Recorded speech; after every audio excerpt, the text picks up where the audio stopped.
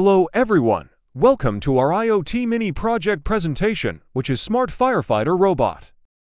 Our group project consists of three, which are Mohammed Haniff Farhan, Mohammed Haziq, and Mohammed Zahin Hafiy. This is one of the contents in the video presentation. Next, project background of Smart Firefighter Robot. The goal of the Smart Firefighter Robot project is to build a robot that can recognize and put out indoor fires on its own, and we take into account that it is important to increase the collection of information around the area where the fire occurred as a precautionary measure. In intricate settings like homes and buildings, using traditional firefighting techniques can be difficult and time-consuming. This project intends to improve fire safety and emergency response effectiveness by utilizing IoT technology and cutting-edge sensors, thereby limiting damage and enhancing overall safety. The problem statement divided into four, which are precise communication and coordination, lack of robot mobility, poor fire suppression mechanisms, and no user interface.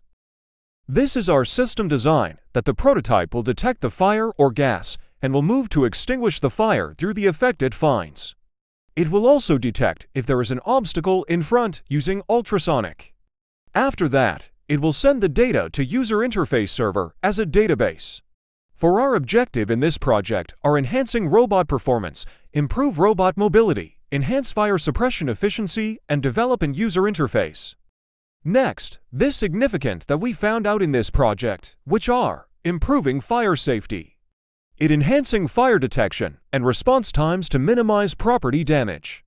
Secondly, enhancing emergency response, navigating complex indoor spaces quickly and safely. Also reducing risk to firefighter that handling dangerous tasks autonomously, improving firefighter safety. Lastly, enabling proactive fire protection. To collecting real-time data for early fire task detection. So now we will show the demo prototype of Smart Firefighter Robot.